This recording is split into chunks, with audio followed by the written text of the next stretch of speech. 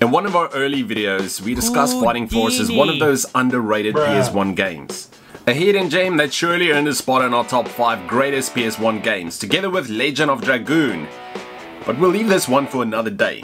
Fighting Force was my first PS1 game, a lucky close call, as I was able to choose between Fighting Force or Bubsy 3D. Never looked back, probably finished the game over 20 times, played it with friends, girlfriends, cousins, friends turned enemies, as I'd rather just choose smash it first, or end up just hitting each other.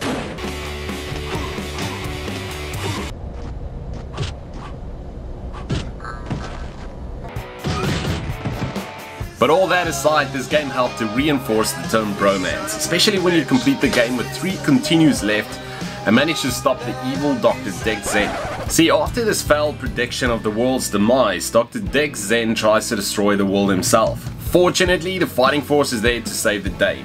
The game is a 1997 3D beat-em-up, developed by Core Design and published by Eidos, in the same lines of classics such as Final Fight and Streets of Rage. It was released for the PlayStation, Windows and the Nintendo 64.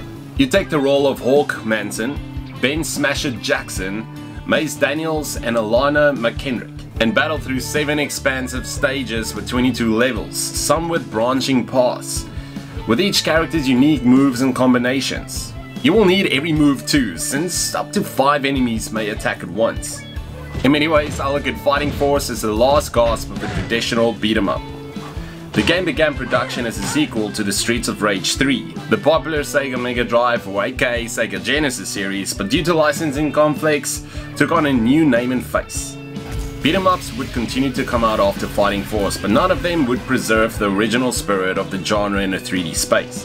One memorable feature is the option to tear railings from the foundations and use them as weaponry, but the destruction continues to move on as you're able to pick up pipes, guns, knives, soda machines and colas, and anything else that might just be lying around. Even car trunks could be hit to drop numerous other weapons. The game had all sorts of satisfying ways to smash those enemies up. Oh, and for maximum carnage, tell a friend to use the other controller and tag team Zeng's cronies. This co-op functionality also truly added to the experience. Fighting Force 2 got away from the beat-em-up spirit, putting more emphasis on stealth instead.